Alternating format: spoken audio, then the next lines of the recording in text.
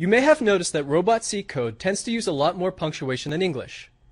The semicolons used to mark the end of statements were one example, but most ROBOTC punctuation comes in pairs. Punctuation pairs, like the parentheses and the square brackets in these two statements, are used to mark off special areas of code. Every punctuation pair consists of an opening punctuation mark and a closing punctuation mark. The punctuation pair designates the area between them as having special meaning to the command that they are part of. The code written between the square brackets of the motor command indicate what motor the command should use. The code written between the parentheses of the wait1msec command tell it how many milliseconds to wait. Different commands make use of different punctuation. The motor command uses square brackets, and the wait1msec command uses parentheses. This is just the way the commands are set up, and you will have to remember to use the right punctuation with the right commands. Paired punctuation marks are always used together, and surround specific important parts of a statement to set them apart. Simple statements do the work in ROBOTC, but control structures do the thinking. These are pieces of code that control the flow of the program's commands, rather than issue direct orders to the robot. Simple statements can only run one after another in order, but control statements allow the program to choose the order that the statements are run.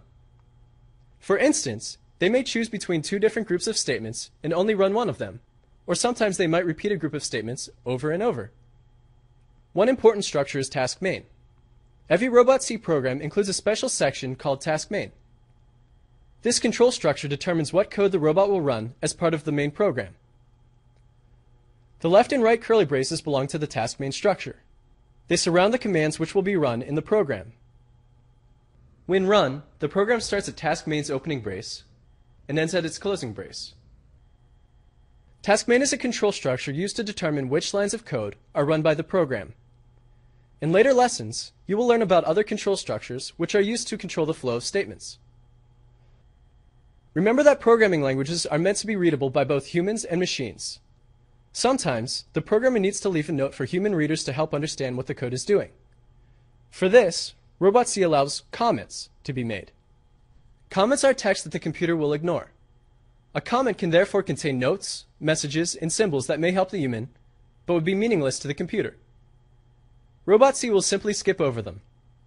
Comments can be done in two ways. If you type // at the start of a line, the rest of the line will be considered a comment. Or, if you type /*, then any text up until the symbol */ will be considered a comment. These are some of the primary features of the ROBOTC language. Code is entered as text, which builds statements. Statements are used to issue commands to the robots. Control structures decide which statements to run at what times.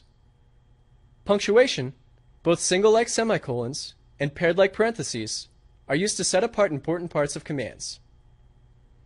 A number of features in ROBOTC code are designed to help the human rather than the computer. Comments let programmers leave notes for themselves and others, and whitespace helps to keep your code organized and readable.